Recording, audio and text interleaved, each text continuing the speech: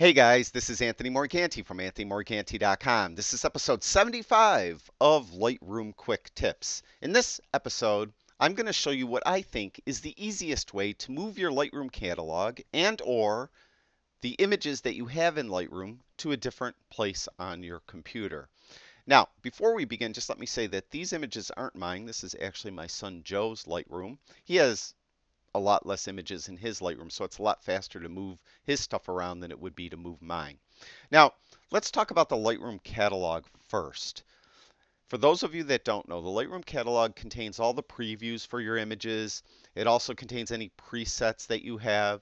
Also, unless you changed it, by default, Lightroom stores any image edits in the catalog. A lot of people believe that Lightroom creates a sidecar file. A lot of people will call it a .xmp file that will be sitting right next to the actual image file, and that sidecar file contains the edits. Well, that actually isn't true with Lightroom right out of the box. That is a feature that you have to enable, and I'm going to show you how to do that as we go through here. Now, to move the catalog, first you have to know where the catalog is to begin with. And I think the easiest way to do that is if you have a Mac, go up to Lightroom and down to Catalog Settings. If you have a PC, that would be under Edit. So you'd go to Edit and then down to Catalog Settings. And let's talk about those XMP files first. If we go over to the Metadata tab, and you can see that the third checkbox down, it says automatically write changes into XMP. You can see that is not checked. By default, that won't be checked. And you can see there's a warning below that. It says changes made in Lightroom will not automatically be visible in other applications unless written to an XMP. That's because other applications won't know that it has to read the Lightroom catalog to know what you did to what edits you did to the actual image. So if you create a sidecar XMP file, that helps other applications know that that image has been edited and what those edits are. So just simply click that, and now Lightroom is actually in the background creating XMP files for everything in the active folder. So as you go through your folders, it'll start creating those XMP files, and any new imports you do will automatically get XMP files created for them. Now, that's kind of a mini tip. We're actually talking how do we move this catalog. And I mentioned we have to find out where the catalog is. And if we go to the General tab, you can see it's showing the location. Just click the Show button, and because I have a Mac, Finder opens up, and there's his Lightroom catalog. It's called Joe's Pictures. If you have a PC, of course, Explorer is going to open up. File Explorer will open up, and you'll be able to access that folder. Now we want to move that folder, so we're going to close Lightroom down. Now once Lightroom is closed, you can move the folder anywhere you'd like. For the sake of time, I'm just going to move it to the desktop. So we're just going to take this folder and move it there. Now it's there. Now if I open Lightroom, Lightroom's not going to be able to find the catalog, and it's going to ask you to search for it. I think an easier way is to just do this. You've moved the folder that contains the Lightroom catalog. Open the folder, and you're going to look for the file that ends in .lrcat. In this case, it's called Joe's Pictures.lrcat. That's just because we named his catalog Joe's Pictures. By default, the Lightroom catalog is named Lightroom, so it probably is named on your computer Lightroom.lrcat. And what you want to do is just double click on that. And when you double click on that, you'll see there it is. It opened up the folder just fine, or the catalog just fine, and we see the images. Now, let's say you want to move images. You have them maybe on your local drive and you want to move them to an external hard drive. It's a little trickier, but still not very difficult to do. We're going to close down Lightroom, and you really have to know where these images are to begin with. Now, I know that we have them on this external hard drive. We call it the Morganti drive, and it's right there, Joe's raw files. Those are all his image files. Now, for the sake of time, again, I'm just going to move it to the desktop. All right, so we're just going to move it to the desktop, and it is probably pretty large, even though he only has a few. Yeah, it's got 8.75 gigabytes. So I'm going to pause the video, and we'll restart the video once this move is complete. Okay, the move is complete. You could see there's the raw files folder now on the desktop and it's no longer on the Morganti drive. So we're going to close that down. Now we're going to open up Lightroom. And what you'll find when Lightroom opens, the previews and everything are still there. That's because we moved the catalog and the Lightroom knows where the catalog is and those previews are in the catalog.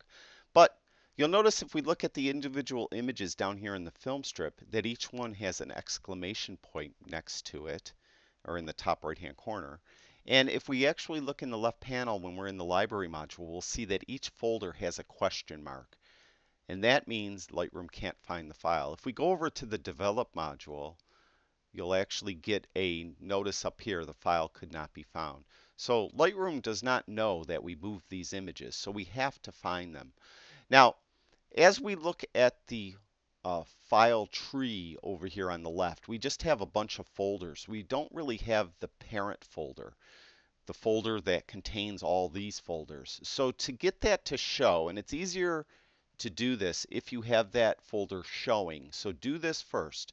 Just right click on the topmost folder and click on Show Parent Folder. Now you'll see Joe's raw files is the parent folder, remember? There's the parent folder, but it's missing. It's got the question mark. So now we're just going to right click on Joe's raw files and we're going to click on Find Missing Folder. And when you do that, now we know we have it on the desktop, right?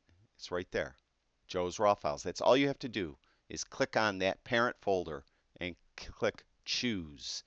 And when you do that, it's going to close down here, but once you reopen it, you'll see that all the images are now accounted for.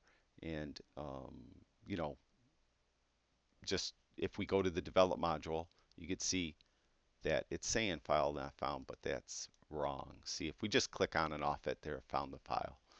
So we're good to go. We're back to the library module. You can see there's no more question marks. Everything is as it should be, and all the files are found. So that's it.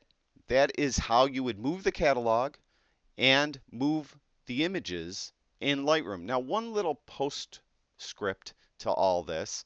If you just want to move an image from one folder to another folder and both folders are in Lightroom, that you don't have to do all this. All you have to do is go down to the film strip and let's say I want to move this image to a different folder. I could just click on it, drag it to a different folder, and it will move it to the other folder.